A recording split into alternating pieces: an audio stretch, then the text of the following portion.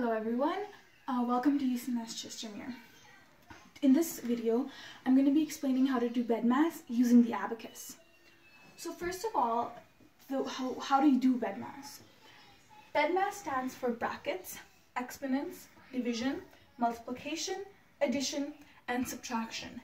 Now you might notice that I've grouped the addition and subtraction, and I've grouped the division and multiplication. Let me explain that rule to you. When I've grouped these two, what I mean by that is it doesn't matter from left to right if division comes first or multiplication. Whichever one comes first, we would use that one. Even though division comes first in the order, it wouldn't matter because they're both grouped. They're like a family. It doesn't matter which one comes first left to right. It's just to say that this is the one that comes. It's the same that goes with addition and subtraction.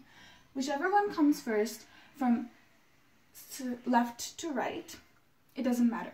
We would do that one first. If subtraction came before addition, we would do subtraction first. They're both grouped. That does not occur with any of the others though.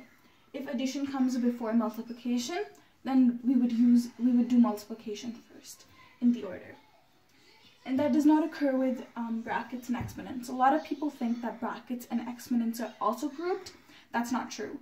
They both are individual. Now, just as an overview, bracket means two things grouped together. Whatever's inside the bracket could be any of these, should be done first.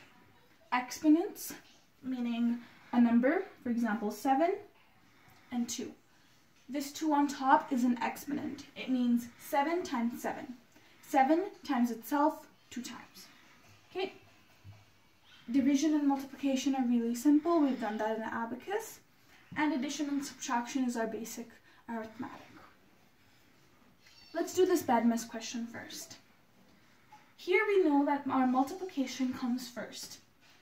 In our order, multiplication is first, before our addition and subtraction. So we would do this multiplication before the rest of them. Doing this on the abacus, we would do 6 times 2, then 9 times 2 on your abacus, following with 6 times 3 and 9 times 3. Our answer for this would be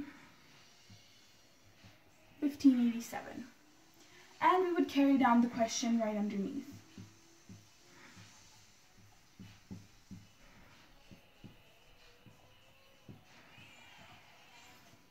We have our plus symbol here, so we know that after our multiplication, it should be added to the next equation.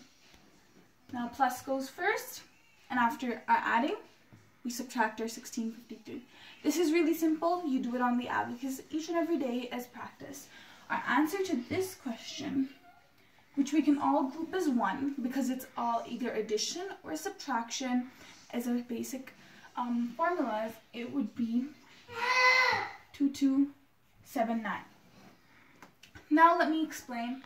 What if this question had brackets over these two numbers? So if we had 69 times 23 plus 2, 3, 4, 5, and instead these had a bracket, what would we do then? Of course our brackets go before our division and multiplication. So we would do this equation first. 2345 minus 1653. Once you've got your answer, which I will use as x over here, we would do this, which we already know is 1587.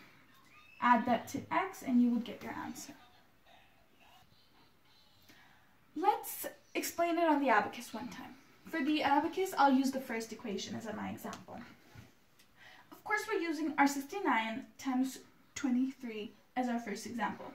69 times 23, 1, 2, 3, 4, we would start on this rod. After that, 6 times 2 equals to 12, 9 times 2 is 18, 6 times 3 is 16, and 9 times 3 is 27. 1587. That's how we got the answer.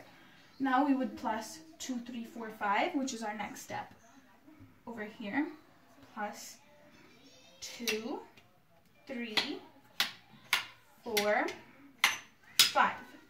Simple addition. Subtraction, 16, 53.